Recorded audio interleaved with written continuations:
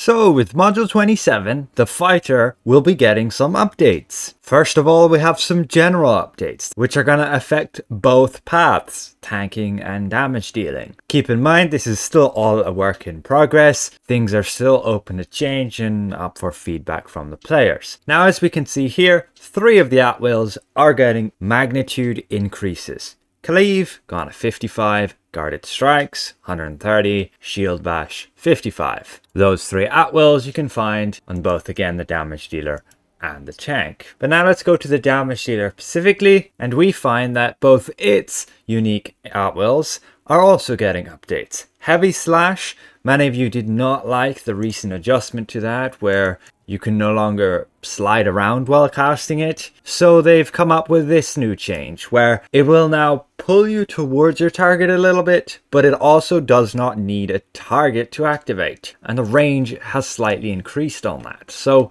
you can see when I'm this distance from a dummy, you can actually hit the dummy and it will pull you towards the dummy a little bit as well, which is nice. So that gives a little bit more forgiveness on the at-will with regards to your positioning, and it allows to pull you towards your target a little bit more, making sure you're within a kind of melee range. Then additionally on Reeve, your AoE ranged at-will, it will now target in a line attack rather than what it was before where you needed to have a target. The targeting is now freeform and can be aimed basically at your reticle, horizontally only. You can now also aim it between 2 targets to hit both of them. And the radius is slightly increased up to 6 feet wide rather than just 4 feet wide.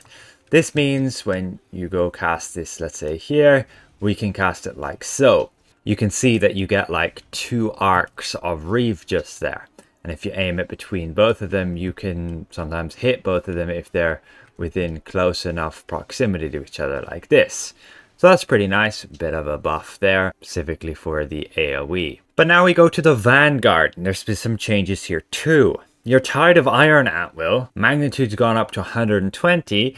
It will no longer have the additional added effect of that damage increase, and its threat duration also gone down to 5 seconds. Now, this is not really a nerf, and we'll explain why when we actually cover the changes to threat on the tank, because you will generally just use this power for that increased threat, which is far more effective than it ever was before, meaning you're actually gonna want to use this now. You can just go cast that on your target like here as before. And that gives you the buff here of Tide of Iron. However, Threatening Rush, your primary threat at-will, is getting a magnitude reduction from 80 to 60. This is a bit of a nerf, but again, you will see how it will actually be a bit more impactful. Now, if you don't animation cancel, you'll find that the cast time is a little bit faster. If you did animation cancelling, it's about the same. However, the block has been changed so that you won't regenerate action points as quickly when you enter the stats. So you can't use animation cancelling to get your action points back as quickly. You're still going to take 40-45 seconds to get your daily power back. Otherwise, Line Breaker got a pretty big magnitude increase and the cooldown reduction,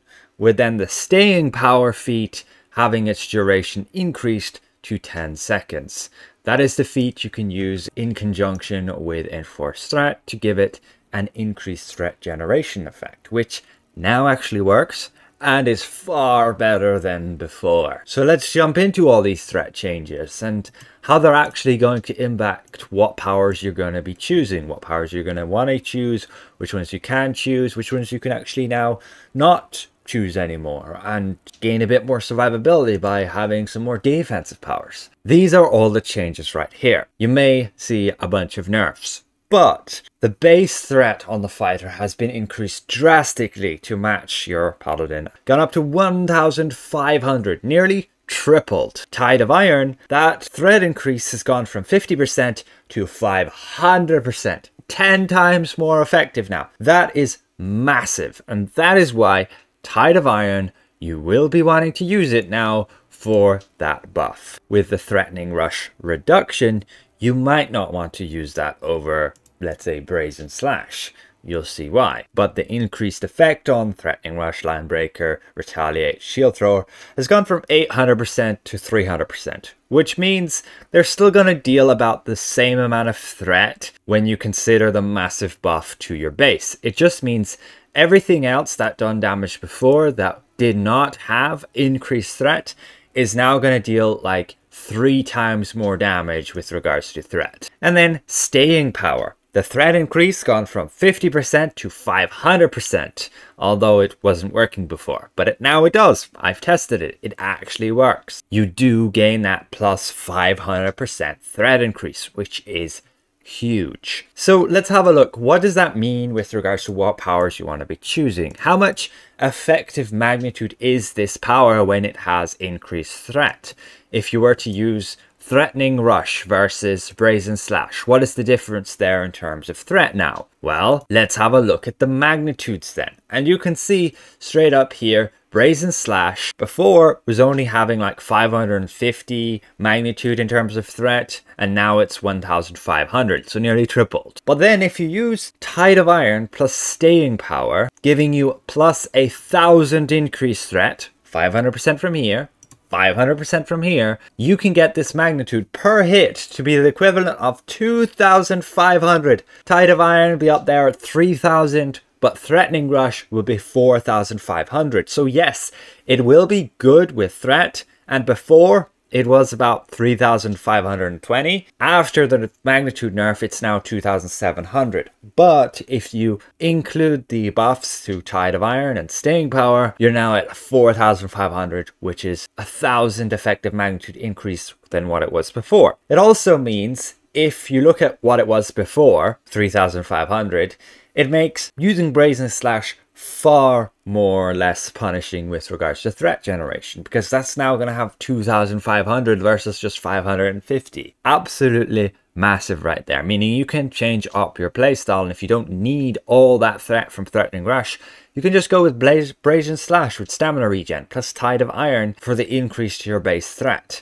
And because Tide of Iron is not just affecting your Brazen Slash, it's going to affect all your encounter powers, it makes it really good. Now Shield Throw. This is where you might not want to use Shield Throw anymore, because if you want to be switching over to the feat Staying Power, which I highly recommend, because the increased threat effect then with Enforced Threat actually being impactful means it's really good to use this. And it's already really good to use this because you reduce the awareness of your enemies by 10%, which is huge. You're basically increasing everybody's damage against the target by 10%. So there's not a lot of point to use Shield Throw after this change. You can still use it, and if you really need the threat, I would maybe recommend that. Especially because then it only has a 5-second cooldown, and with Tide and Staying, it would have like 11,250 magnitude. But if you had it feated, it would be 24,000 magnitude. I actually need to adjust this because you can't have Staying with the Shield Throw feat, so that's a bit misleading. Let me just adjust that. There we go. So if you have Tide plus the Shield Thrower feat, you'll have Shield Throw basically at nearly 20,000 effective magnitude, and using that every 5 seconds is pretty massive. But keep in mind of the plus 500% threat you would get otherwise with the Staying feat. So Anvil of Doom with the Staying feat and Tide, you're getting up to 22,000. Line Breaker with the new change, again up to like 22,500 versus only 8,800 before. Retaliate, this is massive. You've gone up to 60,000. Before, the maximum you could get was like 35,200. Now 60,000. This is where a ton of your threat's going to come from. Make sure you're triggering that Retaliate during the artifact call, and you nearly have your threat sorted. Plus then your daily and a Manticore Bite, and absolutely it's sorted. Because again, Manticore Bite is also going to have ×3 damage with threat than it was before. Earthshaker versus Bladed Rampart for threat, you can see that right there. You would need to have 4 hits of Bladed Rampart to equate to Earthshaker. So if you have a damage over time effect on you and you use your Bladed Rampart, you will usually get a lot more threat out of that than, let's say, Earthshaker. So it'll depend on the fight what you want to use there. But with this change, you'll basically want to use Tide of Iron as your at will there and have then Brazen Slash. You should be able to afford that. you generally won't anymore need the extra threat from Threatening Rush.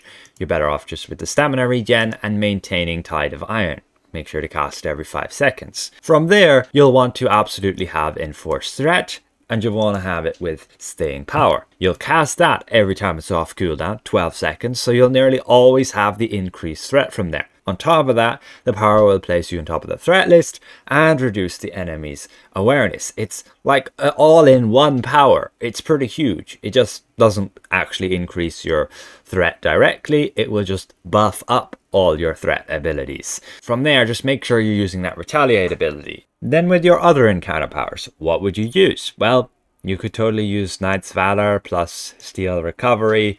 That gives you a ton of stamina regen because like every second you're connected to somebody with Knight's Valor, it counts as casting another encounter power. That's pretty crazy right there. On top of that, you're drawing all the threat from the person you're tethered with. And you protect them from damage. And otherwise you can probably then use Knight's Challenge or Iron Warrior. But if you do really need more threat, you can have Line Breaker right there. And you'll just kind of forget about Shield Throw. That's, to be honest, what I would go with here. So in my opinion, that's where Fighter's going. Maintaining Tide of Iron, maintaining Staying Power, plus your Enforced Threat effects all there. Even though Enforced Threat is a radius with a taunt, you can usually position yourself so that you aren't taunting, like say, the other boss if you needed to do a tank switch. But if you really need that single target tank switch, then you would have to slot in Anvil plus Anvil of Challenge. And with your base threat being increased, Anvil's effective damage with threat is just gone up by like ×4, ×5 nearly. So that's about it for the fighter changes. The general ones here, the dreadnought ones here, and the Vanguard ones here with then all their threat changes. That increased threat from Tide of Iron and Staying Power is massive. Like 1000% added to your 1500% means you have 2500% base threat, and you can pretty much reliably maintain that. You can get some extra recharge speed, make Enforced Threat nearly just 10 seconds, and you're always having that effect and casting Tide of Iron every 5 seconds. Done. Massive threat. Retaliate is just then insane. Your At-Will's got good threat. Like before, you can still crutch Knight's Valor. Again, if you don't want to be doing that, I would recommend Line Breaker for extra threat. Cooldown's been reduced, and the effective threat magnitude gone up to above 22,000 now. So hopefully this was somewhat insightful to some of you guys out there, and we'll see you guys around. Looking pretty good for Fighter for Module 27. Goodbye for now.